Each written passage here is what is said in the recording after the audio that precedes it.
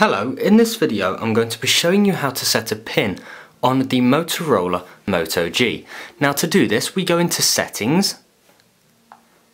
Once we're in settings we scroll down to security and then we go to screen lock, as that's the menu that you'd sort of enter your pin on. Now we can choose a variety. For this demonstration we'll be setting a pin. Now I'm going to keep it simple. It says choose your pin. I'm just going to say 1, 2, 3, 4. Obviously you can choose whatever pin you like. Touch continue when finished, so I'm going to tap continue. It's going to ask me to confirm my pin to make sure that it is that I typed in and I didn't make any mistakes. I'm going to go ahead and tap OK, and my pin is enabled. So now if I lock the device and then go to unlock the device, it's asking for a pin. I type my pin in,